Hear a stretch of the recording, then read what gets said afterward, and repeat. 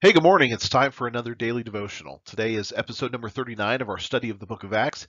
Today we're going to be in Acts chapter 21, verses 1 through 25.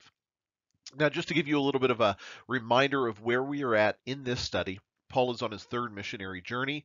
He has been traveling through Asia and the Europe area to see the churches that he has already planted, to encourage them, to strengthen them in the doctrines, to help correct them in any way that they can, and just to show love to them, because Paul loves these churches. He's giving his life for these churches. That's his calling in life, to minister and lead these churches. And so just to give you a picture on the map of where we are at in this study, Paul is right now in the area of Ephesus. He is not in Ephesus itself. He is in this little community called Miletus. This is where it's along the coast. He had called for the elders from Ephesus. He gave them a final warning of things to be aware of, to things to watch out for, for things to do in order to shepherd the church.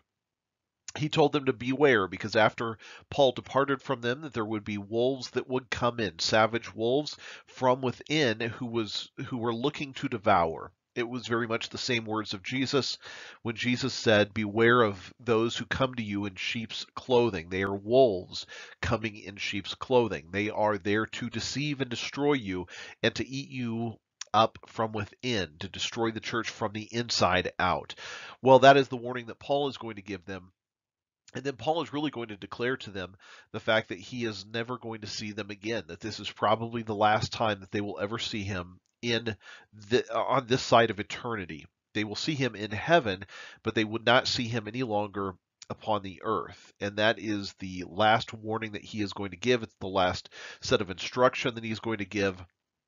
It's really the last pouring out love that he's going to give. From that point, they are going to set sail, and they're going to sail to a little place called Kos. Then they're going to sail to this island called Rhodes, then to Patara.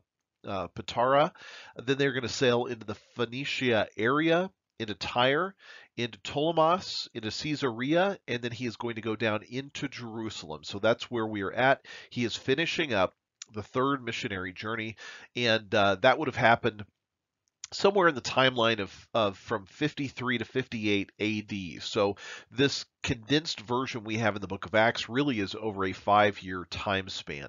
Well, let's look at the story and understand what God has for us today.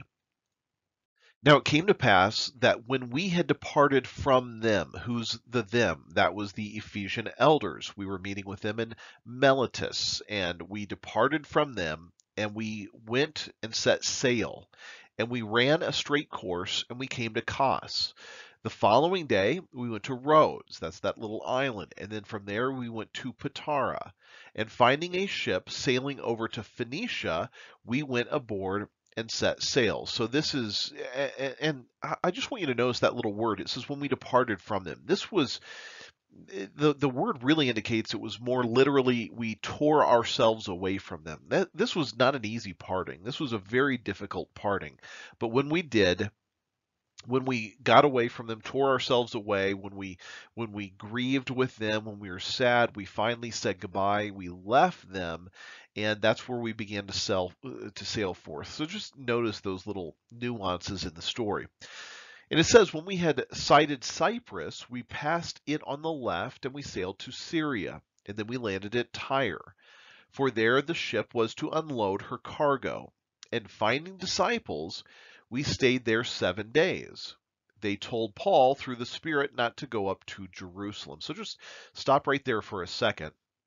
I find it interesting that it says that they went to Tyre and they found disciples there. It does not say how they found disciples. It doesn't say how disciples ended up being there. It doesn't ever talk about a church being planted there. But I just want you to remember that the book of Acts is only a partial picture of the early church's activity. This spans years. There are years that are taking place in the book of Acts.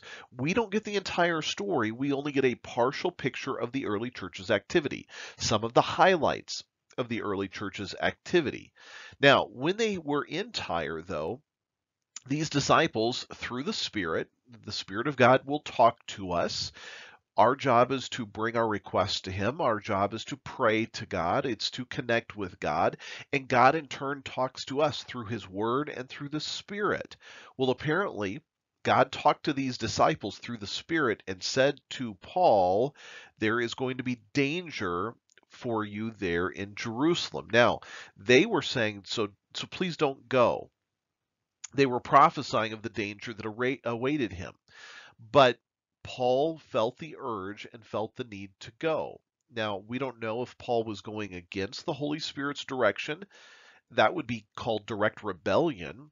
Or if he was just implored to go by the Spirit, and the Spirit was just using these people to warn him and say, look, be on the guard, be aware, it's going to get tough. It's going to be tough when you get to Jerusalem. So just be aware of all of this. The key point in all of that is just being in tune with the Holy Spirit.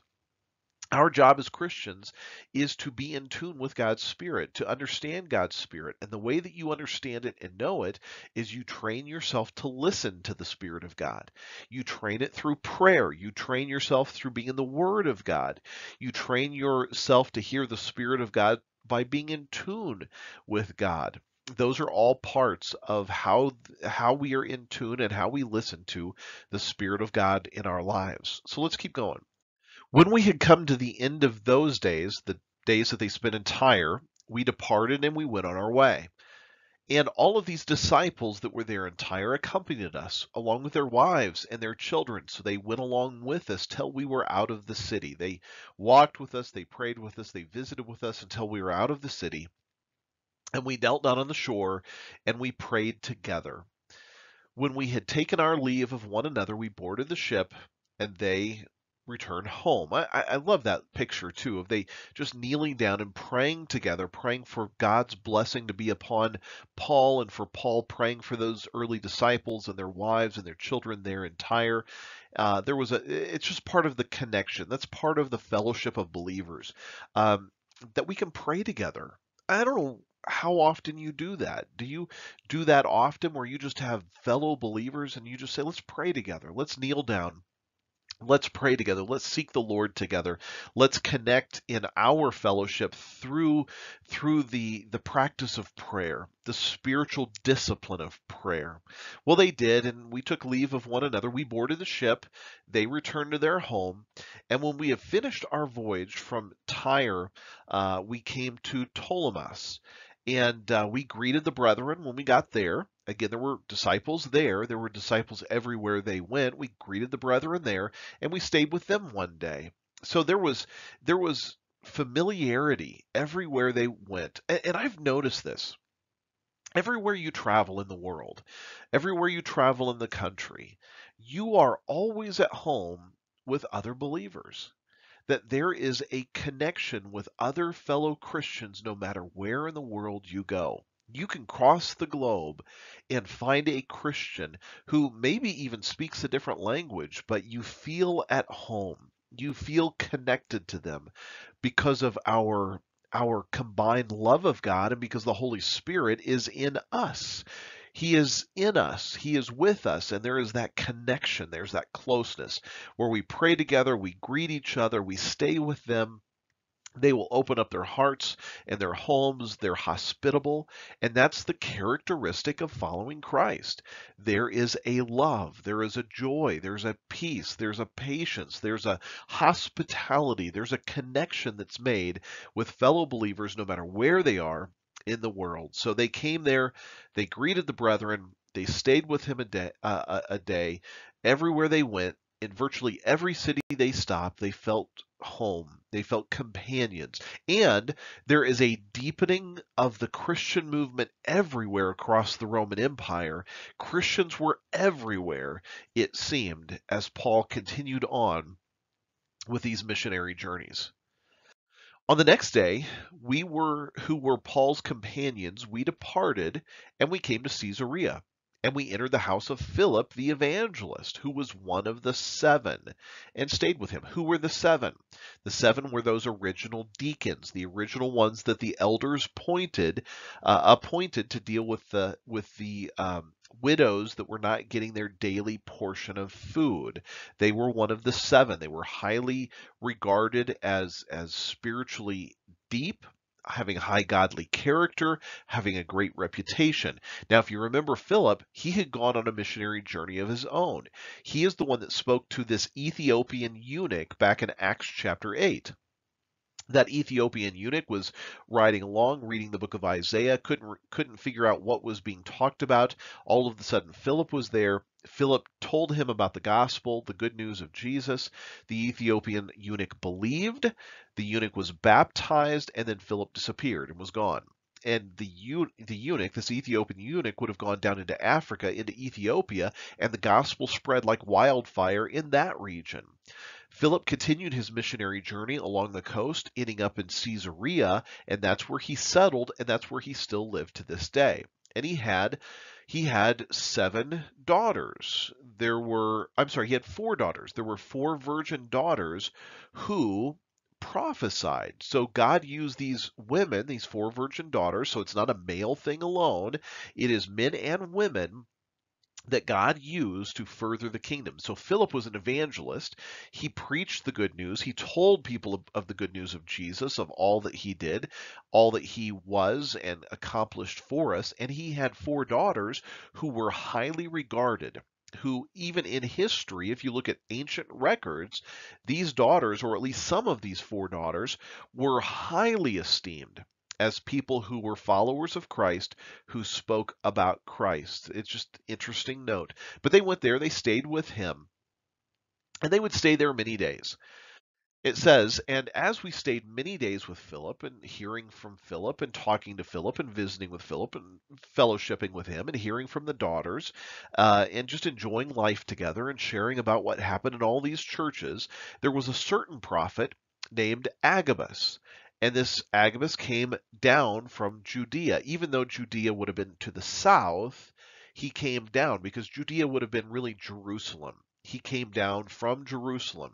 You always go up to Jerusalem. He came down from Jerusalem, even though it was to the north. When he had come to us, he took Paul's belt and he bound his own hands, Agabus's own hands and feet, and he said, thus says the Holy Spirit, so shall the Jews at Jerusalem uh, bind the man who owns this belt and deliver him into the hands of the Gentiles. So this Agabus came down to Paul to the north. He came down out of Jerusalem, came to Paul. He bound himself up and he said, this is what's going to be done to you when you get to Jerusalem. Now, that's all of the traveling companions of Paul, Luke, who had been writing this, when we heard these things, both we and those from that place pleaded with Paul, don't go to Jerusalem. You know what's going to happen. You've been warned multiple times. Don't go there. Why are you pushing it? Why are you going to go there? Well, here's Paul's response. Then Paul answered, what do you mean by weeping and breaking my heart? For I am ready. I'm ready. My life doesn't matter to me. I don't consider my life as anything other than surrendered to Jesus. I am ready, not only to be bound, but also to die at Jerusalem for the name of the Lord Jesus. So when he would not be persuaded, we ceased saying, the will of the Lord be done. Paul, if that's your decision, if that's what you want to do, we just pray that God's will would be done in your life. We pray that the Lord's will would be done because you're not going to listen to us. You're not going to listen to anything that anybody says. You're not even listening, it seems like, to the Holy Spirit saying these things. Paul says, look, I am in tune with God. I don't consider my life as important. Now, all of this may have been for the benefit of everybody else.